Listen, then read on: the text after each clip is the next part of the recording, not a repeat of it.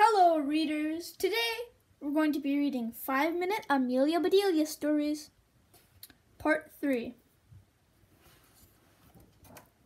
2 days ago, we read Amelia Bedelia Makes a Friend. Yesterday, we read Amelia Bedelia Sleeps Over. Today, we're going to be reading Amelia Bedelia Hits the Trail on page 37. Now, let me find page 37. Alright, here we go. Amelia Bedelia hits the trail.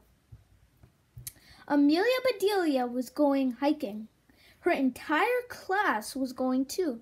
Let's hit the trail, said Miss Edwards, Amelia Bedelia's teacher.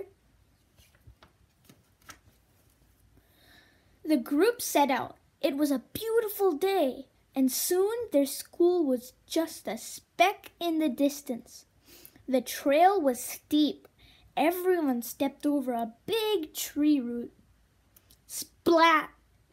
Amelia Bedelia was chatting and looking up at the birds, and oops!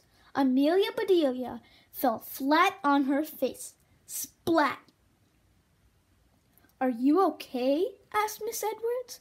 "I'm okay," said Amelia Bedelia, brushing herself off. "But the next time I hit the trail, I'll use this stick instead of my face." Amelia Bedelia and her friends spotted lots of interesting living things along the trail. They saw a deer and a rabbit. They saw squirrels and chipmunks. They saw insects crawling along the ground and flying in the air. Birds chirped in the trees. When the snake slithered out of the grass and crossed the trail, Chip let out a yell. "Relax," said Penny. "The snake is more scared of you than you are of it." The class walked slowly. There was so much to see and explore, and they didn't want to miss anything. "Let's move a little faster," said Miss Edwards. "Pick up your snail pace." Amelia Bedelia looked for a snail with a pace to pick up. She hunted in the leaves and under bushes and rocks.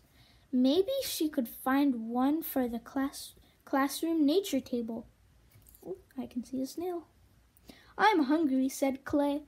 "Can we eat now?" Miss Edwards read the trail map.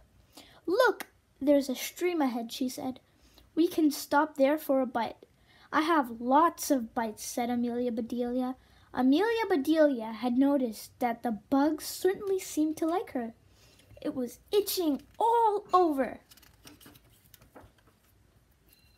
"I can see water," said Penny.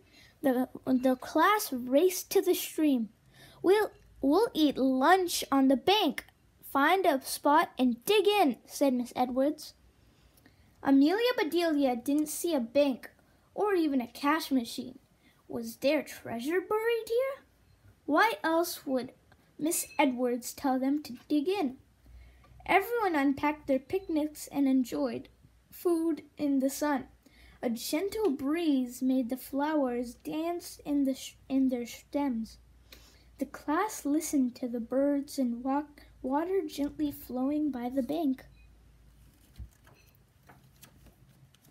Finally, it was time to go back to school.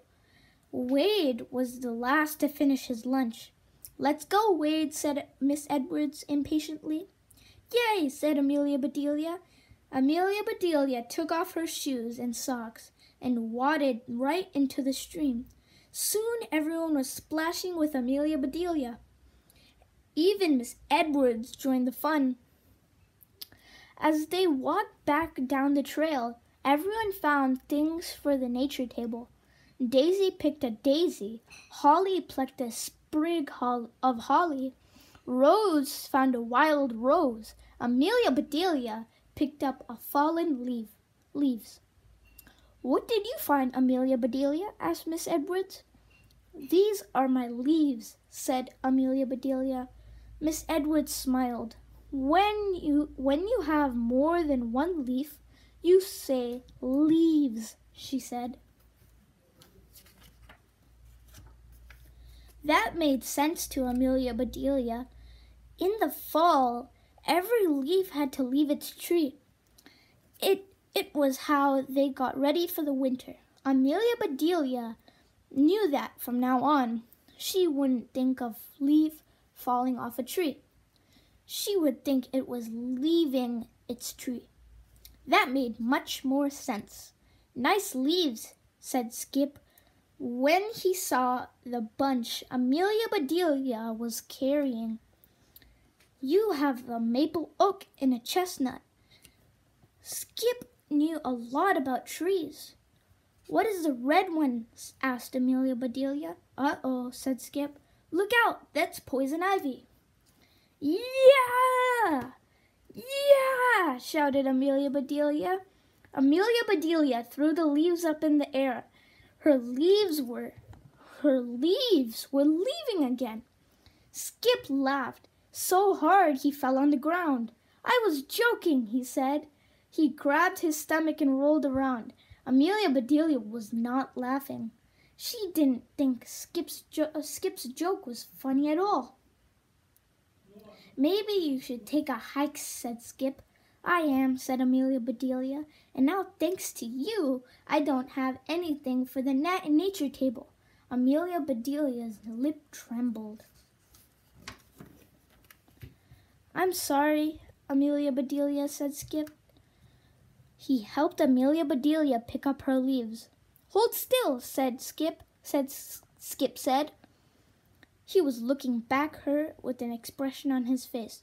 Are you teasing again? Asked Amelia Bedelia. No, you have a hitchhiker, said Skip. He pointed at a caterpillar. It was crawling on Amelia Bedelia's backpack. Nature tale. Things we found on our hike. Wow, said Amelia Bedelia. When the class returned to school, Miss Edwards set up a nature table in their classroom. They displayed flowers and pine cones, and sticks and rocks and feathers, and acorns. Everything had collected on the hike. Amelia Bedelia's caterpillar was the star of the nature table. When it was the star of Amelia Bedelia's classroom until it hit the trail, turned into a butterfly. Stay tuned for tomorrow, readers, because tomorrow we're going to be reading Amelia Bedelia Tries Her Luck. Thanks for watching, readers. Make sure to like and subscribe. Bye-bye.